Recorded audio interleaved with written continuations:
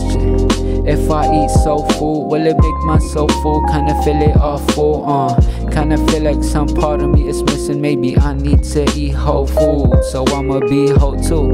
But nah, I just piss all the pain away, cause I'm drinking all this soju or gin mixed with some juice, and then spit bars in the stew. But I don't got a stew, I just stand in the corner of my room with my mic. When I'm lazy, I don't write, I just freestyle. No need for a pen and pad, I just need my mind and heart. Think of words and then turn it into art. I'm an astronomer, cause I'm studying all these stars, looking up to the rappers. I don't mind if they smoking clouds. I'm like, wow, how you get these people to play all your songs so loud? Shit, I got a question but nobody ever answers.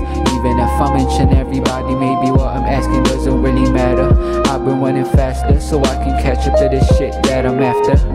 Shit, I got a question but nobody ever answers. Even if I mention everybody, maybe what I'm asking doesn't really matter. I've been running faster so I can catch up to the shit that I'm after. What comes after? Is there heaven or hell? Or will everything just turn darker than it is right now? If heaven is a mind state, am I in hell right now? Shit, how do I get out?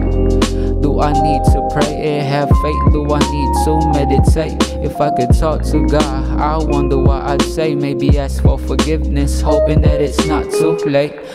Should I trust my intuition? Why do people's ambitions don't come into fruition? Even if they work hard, is it because it ain't part of God's plan? Sometimes it's hard to understand. That's why I'm looking for a sign. Feel like I've been walking in a field of mines. Damn, I gotta be careful, I might lose my life. After all, they said that it's borrowed, that it ain't mine. Damn.